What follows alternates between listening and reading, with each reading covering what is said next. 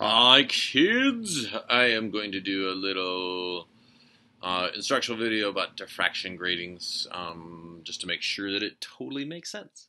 Diffraction gratings are actually super easy to understand as long as you understand double slit interference really well. Okay, so what is a diffraction grating? A diffraction grating is essentially where you have, it's like you have something that's like this.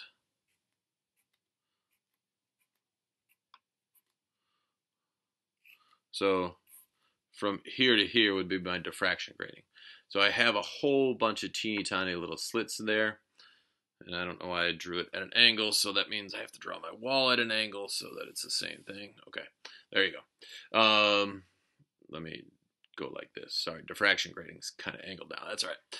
But then if I have my light coming in, okay, and hitting this wall, so my light's coming in like this, well, the diffraction grating interference pattern, if you remember, the double slit interference pattern, the central maximum, the zeroth maximum is really bright, and then the next one's not quite as bright, and then the next one's not quite as bright, and then it starts getting weaker as you go out, and then the single slit's even more. You get a kind of a bright blob, and then the other blobs on the other side are getting much dimmer, much quicker.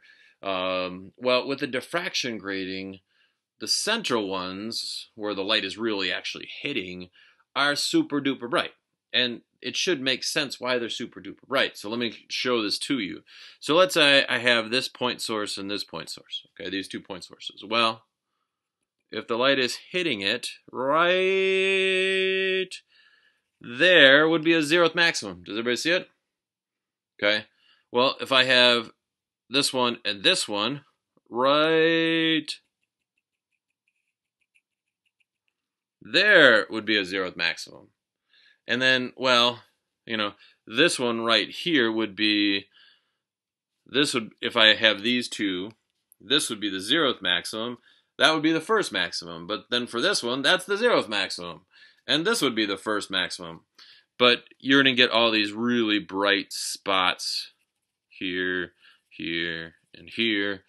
And then you can solve it. But it's going to be the same thing where your equation is still going to be d sine theta equals m lambda.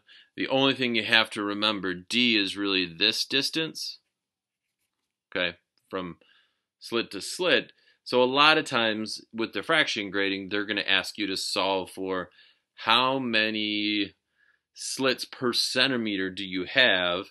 So if you get d and you change that to centimeters, so you get some number centimeters, and then if the question is asking how many slits per centimeter, well, then you take 1 centimeter and you divide by d and you get your answer. Okay, but otherwise it's the same exact thing as far as doing what you're doing. Okay, hope that makes sense. Bye kids.